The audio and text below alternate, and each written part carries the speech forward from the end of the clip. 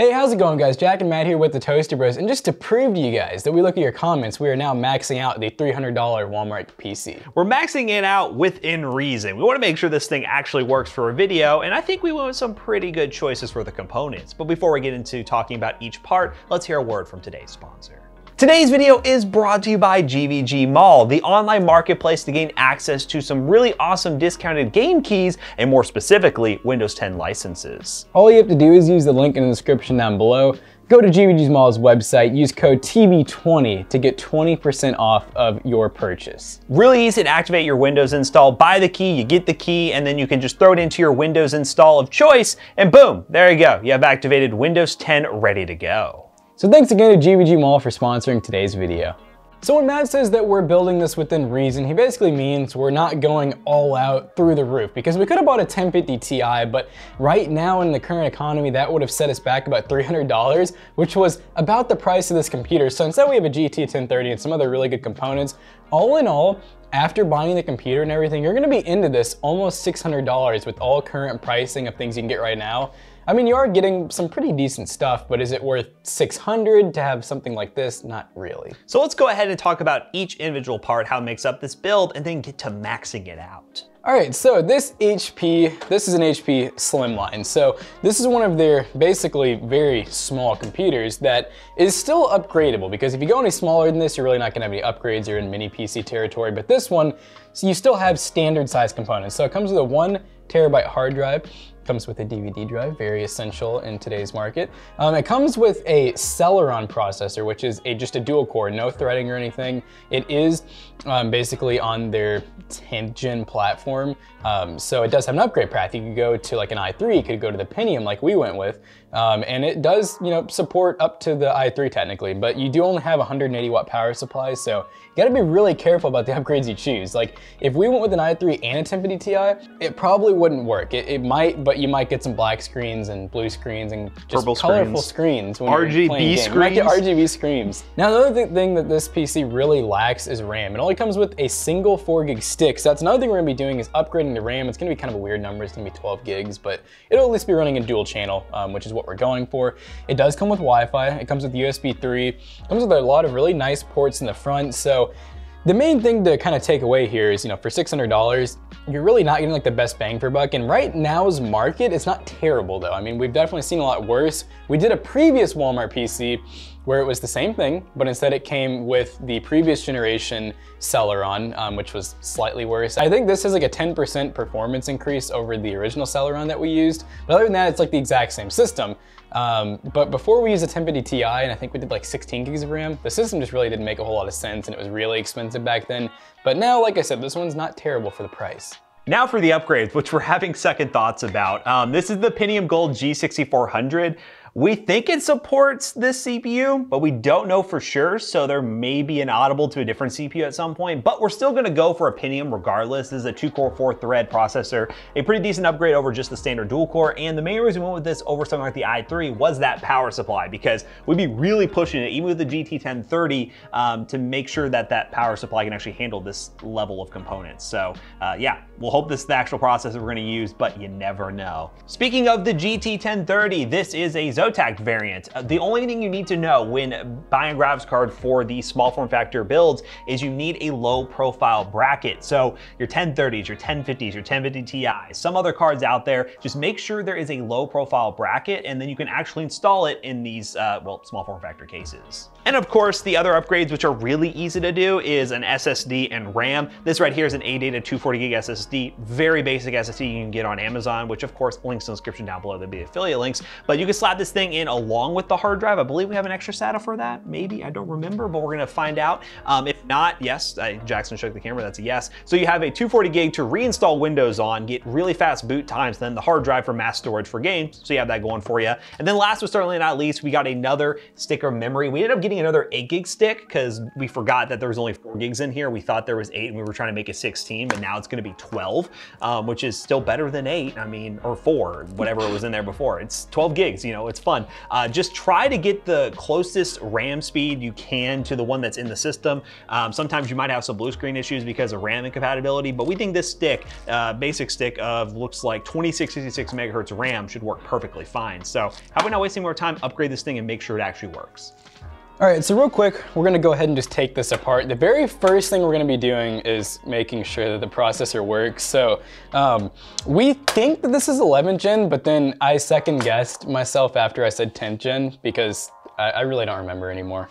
I feel like it's an 11th gen Celeron. You guys will probably be looking in the comments right now and being like, oh, that's not compatible. And maybe this won't even be in the video, I don't know. All right, so we're gonna go ahead and get this little nest of CPU cable undone from here. This shroud probably pinches off. Yep. Just like so.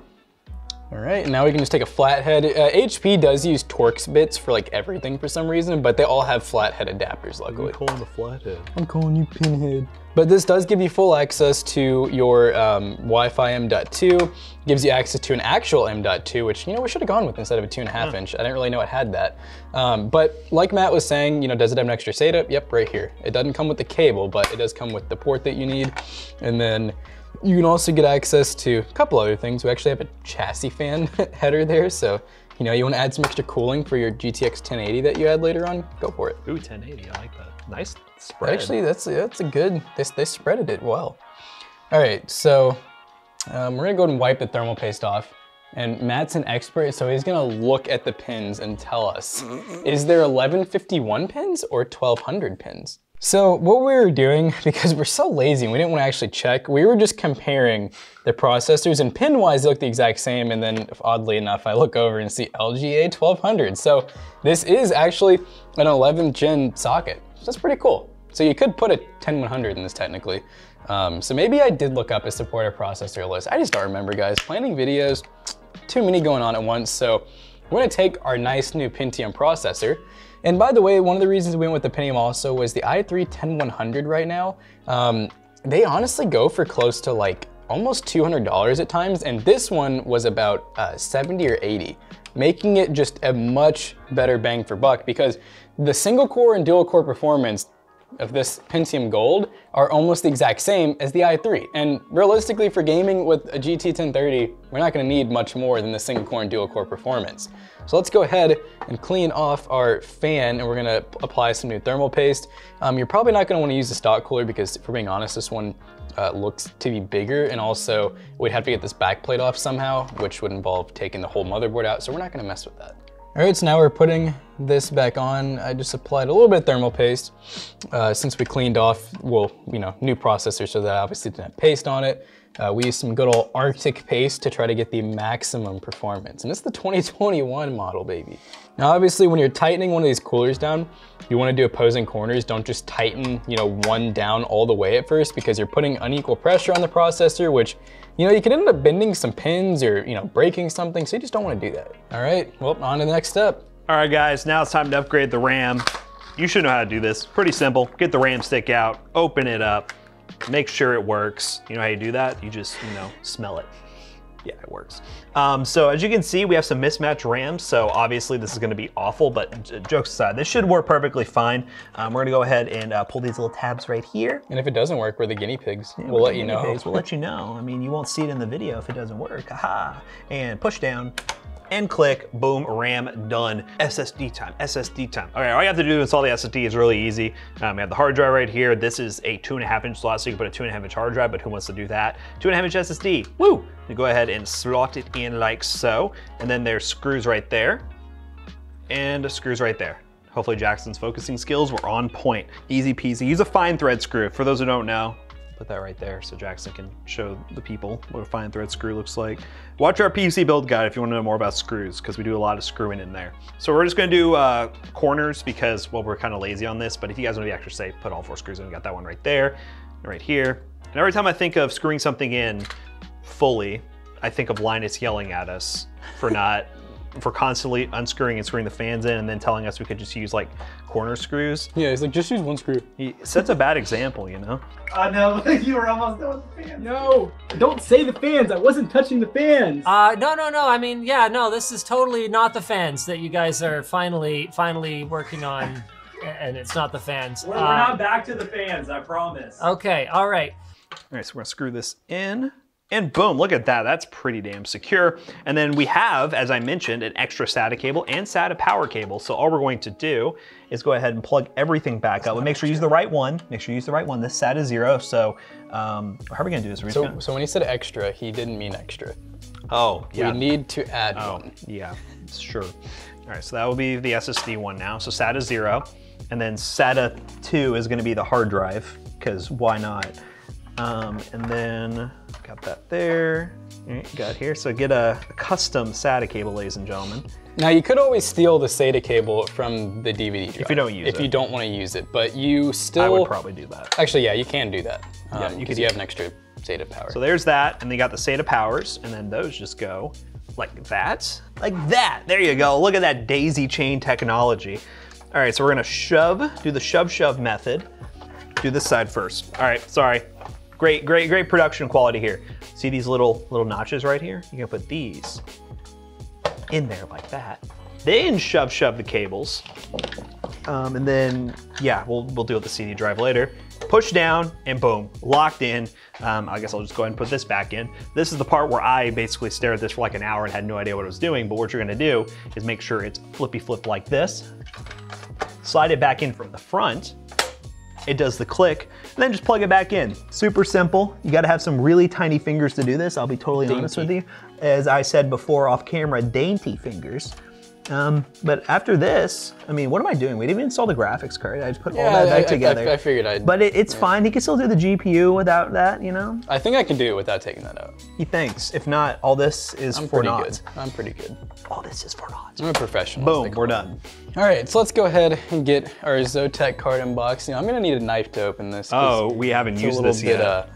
It's honestly just, it's a little bit hard for me to open without a knife. So there we go. All right. So now, we're gonna go ahead and open this. It might come with the low profile card installed, it might not, or sorry, bracket. Sometimes they come with the full size card. Anyways, because a lot of people do question, it's a long boy, what exactly is the difference between low profile and full size? This is a full size PCI lane. Notice it will absolutely not fit. This is the bracket that we need, and you know, if you do notice, it will absolutely fit. So let's go ahead and get this off.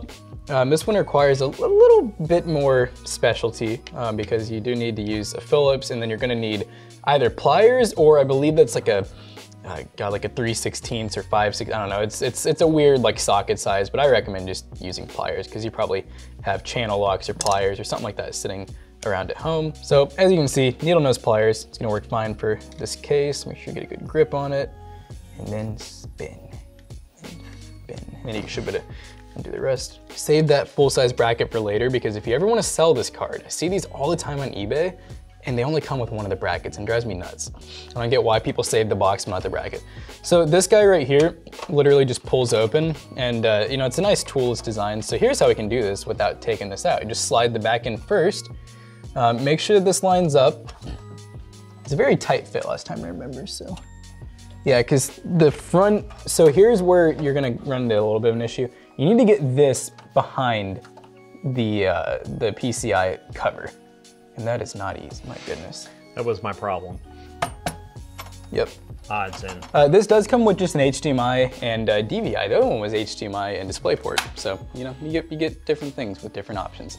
So, the last step then would be to go ahead and put this back on the side panel, and then I think we're ready to do some benchmarking. How much better do you think this is gonna be? A lot better. Yeah, I agree. I know before that that Celeron, what game could it run? It could run Valorant, but you were getting like pretty stuttery, like all over the place experience. Minecraft? In Minecraft, it could play Minecraft. Like, can't complain about that. But if you want more frames in Minecraft, you definitely get more now. Or if you want to do any kind of mods, shaders, or anything, you're definitely not gonna do that without a nice graphics card upgrade, running dual channel RAM. And I think it's time that we go ahead and test that out now. All right, ladies and gentlemen, now that we have this Walmart PC upgraded and ready to go, let's talk about some benchmarks real quick. Now we decided to test this PC in a couple of titles, those being Fortnite, Minecraft, Valorant, and Shadow of the Tomb Raider. Now we are not going to totally stress this PC because again guys, it is using a Pentium and it is using a GT 1030, and the fact that, well, I know a lot of you are probably saying this isn't really maxing out this PC. Well, in our opinion, this is maxing out the PC to the best of its abilities due to the power supply limitations. Yeah, we could have picked up an i3, slapped it in there, and had the thing like turn off constantly because we were, well, maxing out the power supply, but well, we actually wanted to have a video that we could put out on the internet, so we decided to go a little bit modest, but still giving this thing the best chance to perform. And in Fortnite, we start to see where that CPU upgrade actually benefits us. We do get over 60 FPS on pro settings, but that CPU is still the bottleneck. Now, of course, it is the bottleneck intentionally because we are running on pro settings, which makes it a much more CPU dependent game. Therefore, that old Pentium is just trying its best to push Fortnite to as many frames as possible. And getting over 60 FPS is still pretty impressive on a system like this. Is it worth the money after all the upgrades? Most certainly not. But for the sake of this video and for the sake of entertainment, it can play Fortnite at over 60 FPS, and that GT 1030 can actually, well, keep up a little bit. Now, of course, with Minecraft being, well, Minecraft, it is super easy to run, 100 plus FPS, no problem whatsoever, no bottlenecks at all. This PC could run Minecraft before the upgrades. It would work on the Celeron. It wasn't great, but it would work, so you can easily play Minecraft on this PC with the upgrades. GT 1030 and a Pentium is perfectly fine for Minecraft, so if you do have this PC for that and you want to upgrade it, go for it. You'll have an awesome gaming experience. Next up in Valorant, we do get an even better experience also. Unfortunately, I did have to play versus bots because using my Valorant account to benchmark has left me in a well, a little bit of a pickle where I can't go into games because I leave early all the time. So yay, fun stuff. But versus bots, we got over 200 FPS, so take it with a grain of salt. I do expect well over 60 FPS even in an actual match, but for the sake of time, I had to go ahead and fight some bots, and well, there you go. Now, for the sake of maxing this thing out, we are going to test Shadow of the Tomb Raider on low settings and prepare yourself for a slideshow. 21 FPS average on low settings at 1080p. Not a great experience.